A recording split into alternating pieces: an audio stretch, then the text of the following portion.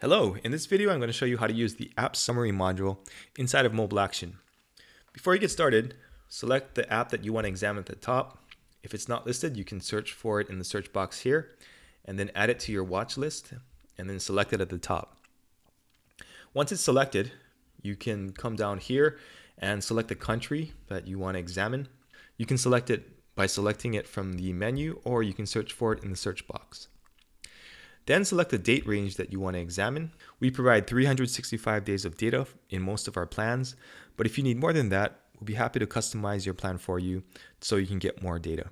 Next, for iOS devices, you can choose iPhone or iPad. And then the top section of this page is going to be a summary of this app. So you're going to get the app name, the app publisher, and the icon. And you can see here that this is an iOS app. And when you click on the publisher's name, it will go to the publisher page to find out more about this publisher and the apps that they have. Next is the visibility score.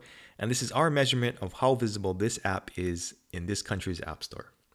100 is the best and 0 is the worst. Then we show you the price of this app, the category it's in, and the average rating for this app. If you want to see more about this app, click on the Show More link and you'll see the version history, the description, and the screenshots here at the bottom. You can also scroll through these top two sections to get more information. And to hide the section, you can just click on Show Less. Now the first two boxes are going to be the download history and revenue history boxes. As you can see, this data is updated daily, and you can move your mouse along the graph to see specific data points. At the bottom of each graph, there's the cumulative downloads and revenue for the time period that you selected at the top of the screen. And if you want to see details, you can click on the See Details link to get into the Market Intelligence module. Now this data will only be available if you have Market Intelligence. So if you don't see this information inside of your app summary module and you need this information, contact us and we'll be happy to show you how to upgrade your account to add Market Intelligence.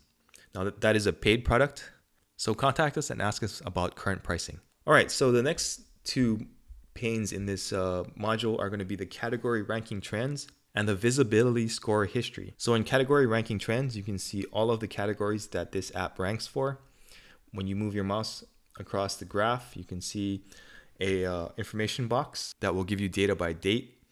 And if this app ranks for a lot of different categories and the graph is a little too busy, then you can click on this graph icon in the upper right corner and switch to logarithmic, and that will open up the graph and make it a lot easier to read.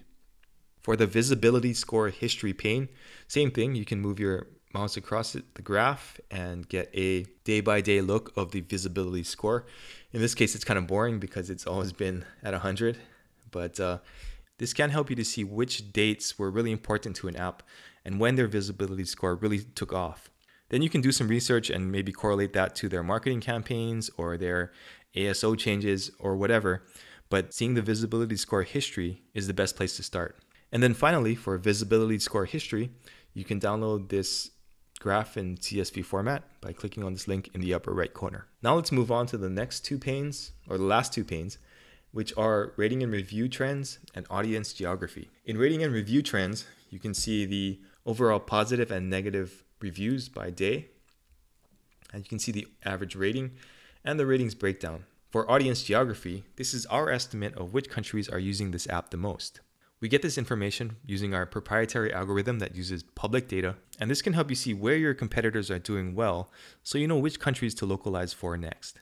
Keep in mind that all of this data that's estimated, the audience geography, the download history, the revenue history, do not use private data. It's all public data that our algorithms piece together and give you a pretty good idea of how well these apps are doing. All right, so that's how you use the app summary module inside of Mobile Action. Give it a try, and if you have any questions, let us know by clicking on the conversation box in the lower right corner. Thanks for watching.